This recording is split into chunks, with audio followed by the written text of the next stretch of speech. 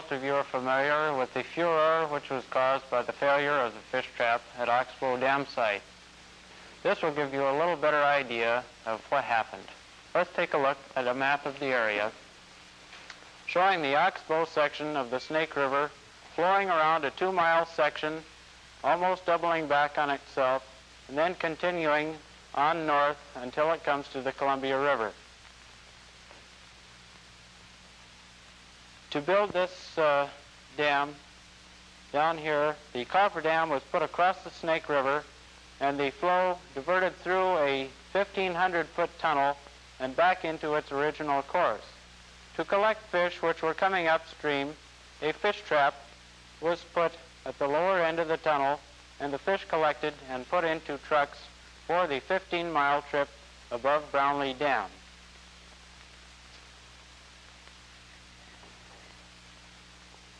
In September of this year, it was discovered that the fish trap at the lower end of the tunnel had developed serious cracks and was in danger of falling into the river.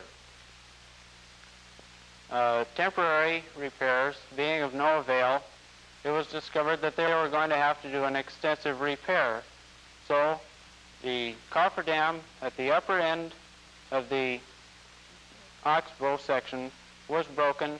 The river flowed back around its original course, and a cofferdam was put at the lower end of the tunnel and at the upper end of the tunnel in order to dewater the area to make the repairs possible.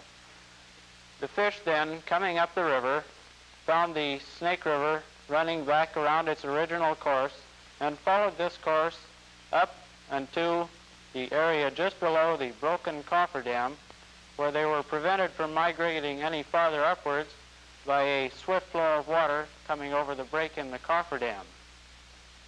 In order to collect fish which came into the area, a temporary fish trap was put on the Oregon shore, and a dip net operation was instituted on the Idaho shore just below the broken cofferdam. Fish were trapped in the temporary trap by making them migrate into this from a flow of water which was taken from the area just above the cofferdam. The fish were then put into the trucks just as they were down in the lower section, and they were then taken above Brownlee Dam and released into the forebay for their trip on upstream. We have a film to show you which was taken on October 6th, 7th, and 8th of this year, and this will give you a better idea of what happened. The shot you see here is the fish trap at the lower end of the diversion tunnel. You see the entrance that the fish used in the lower left-hand corner of the picture. The framework is the... Now this is another shot of the fish trap. The broken cofferdam, the river flowing over, and just to the left of the flow is the Oregon shore trap, temporary fish trap. And here is the flow that the fish coming around the Oxbow section met when they got up to the upper section. Temporary fish measures were taken to load these fish into tank trucks for the trip above Brownlee Dam. This was during the first part of the operation. The fish were dip netted very much like they had been at Celilo. They were put into plastic sacks and taken over to the Oregon shore, where they were loaded into trucks for their trip above Brownlee.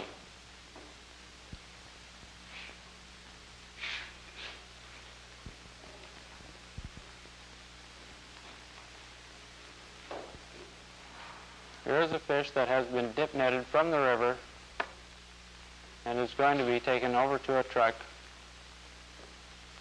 to be moved above Brownlee Dam. Here are fish jumping at the flow which is coming over the broken cofferdam.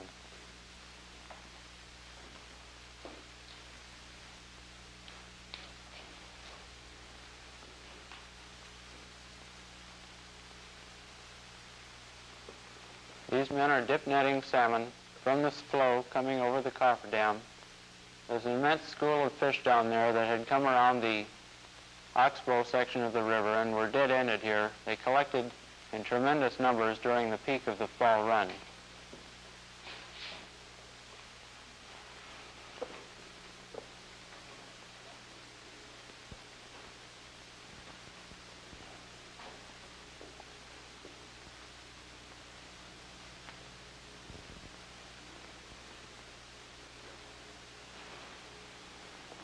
You see the fish being put into the flow where they were taken down and towed over by an outboard to the Oregon shore where they were put into trucks. Here is the flow coming over the break in the cofferdam, very turbulent. And in the upper left-hand corner is the temporary fish trap on the Oregon shore. This shows the trap with the river flowing by, the men counting fish. Here's the entrance to the trap. The fish move into a hopper device, being fed by water from a pipe. And the fish move into this hopper. Here goes one now. And he is recorded by the counter. Later on, the Idaho shore operations were improved when a pipe was put into the river with a flow coming down with a funnel going into the pipe midway down where the dip net operations were taking place. Here's a fish going into the funnel, and there he's going into the pipe for a trip another 100 yards downstream where he is put into a fish hopper. Now, this hopper was taken across the river by a high line. At the Oregon shore, they were put into trucks for their trip above Brownlee Dam. Here's the steelhead going into the pipe, 100 yards downstream, into the hopper, then across the river by this high line to the truck. And fish here were recorded as they were put into the hopper. When a load of fish was collected from the Idaho side, the hopper was taken across the river, and here you see the fish being loaded into the tank trucks, which then took them above Brownlee Dam for their migration on upstream. This is the fish trap. Here's the being taken from the fish trap with its load of fish and being put over and onto a truck.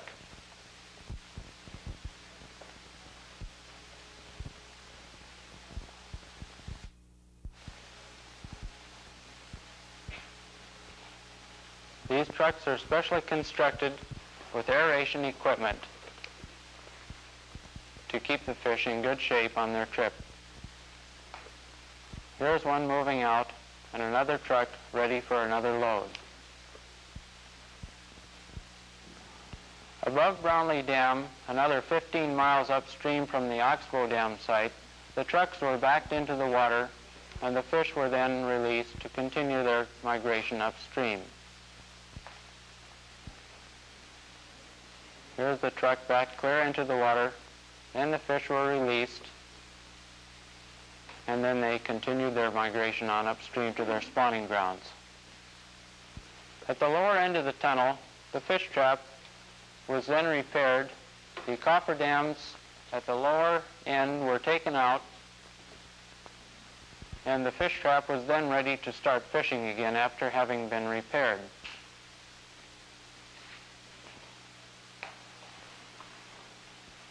The cofferdam at the upper end of the tunnel was taken out then, and the water decreased its flow over the breach in the cofferdam and started flowing back through the tunnel again.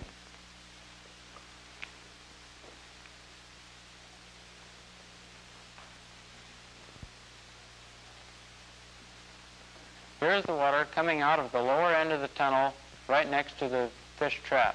The fish trap on the left and the main course of the Snake River. And here's the water flowing through the tunnel. The section of the Snake River below the cofferdam almost dried up. Here are some of the pools which were below the break in the cofferdam, which began drying up when the water started flowing through the tunnel.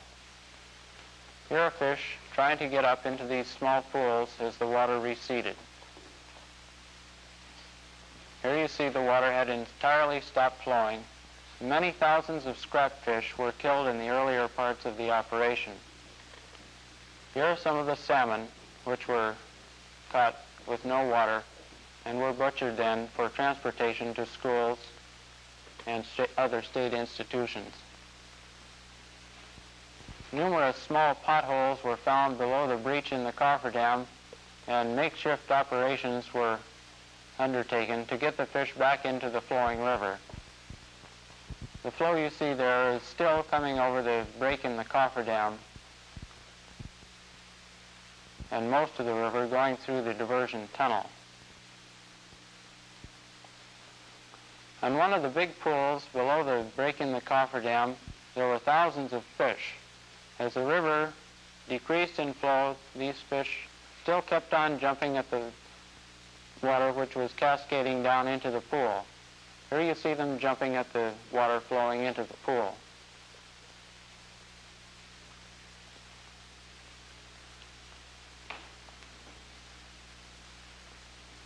Several methods were tried to chase these fish back into the river so that they would go down around the Oxbow section of the river and be taken by the fish trap when it was again put in operation. However, when they got this far up in the river, they apparently didn't know what the word quit meant, so they kept on jumping at the flow which was coming into this big pool. Here you see them jumping at the banks, trying to swim up this small flow of water.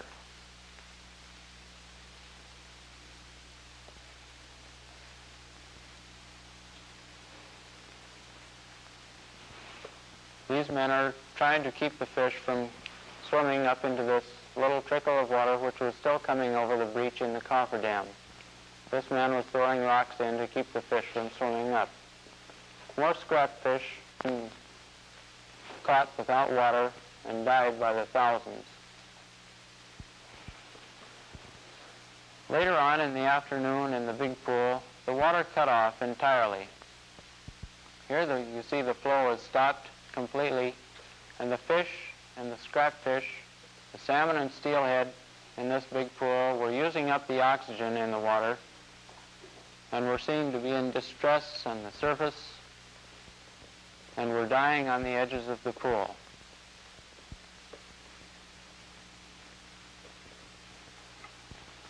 Attempts were made to get oxygen into the water. Here is a man spraying water into the pool to try to get some oxygen to these fish, becoming very short of oxygen, and many dying on the banks.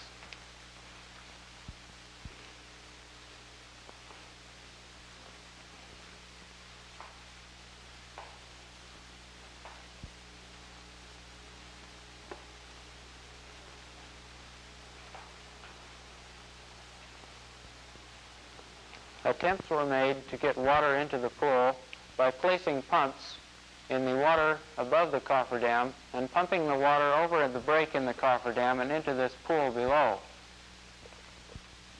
Here's a crane which was used later on in salvage operations, and a raft in the pool which was used in dip netting fish, and there is the hopper they were put into.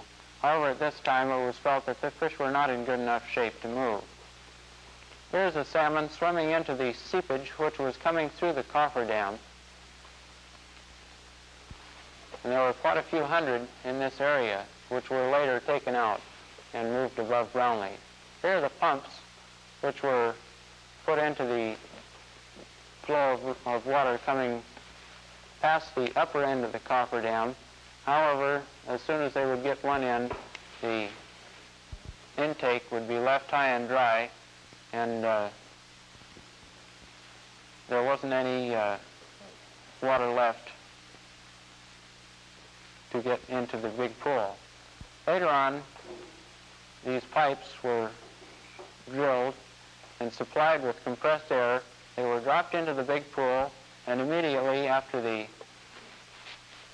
inception of these devices, it was noted that the fish were very much benefited by the extra oxygen. However, it was too late to help some of the fish, and salvage operations were instituted to take care of butchering and moving to the schools and state institutions. Here are some of the personnel which were present at the project to oversee the operations. In the meantime, the fish salvage operations continued, the fish being cleaned by Idaho Power Company and Morrison Knudsen Construction Company personnel, with more work piled up on the bank.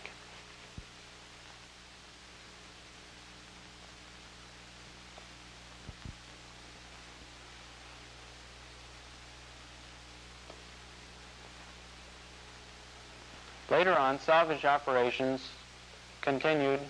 The fish were dip netted and put into a hopper.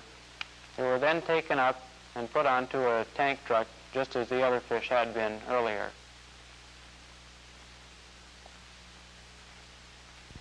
Here you see the fish being loaded into the tank truck, and they were then moved above Brownlee Dam, as you saw earlier in the picture.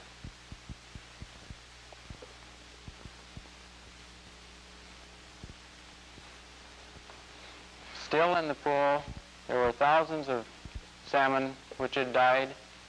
They were still being salvaged.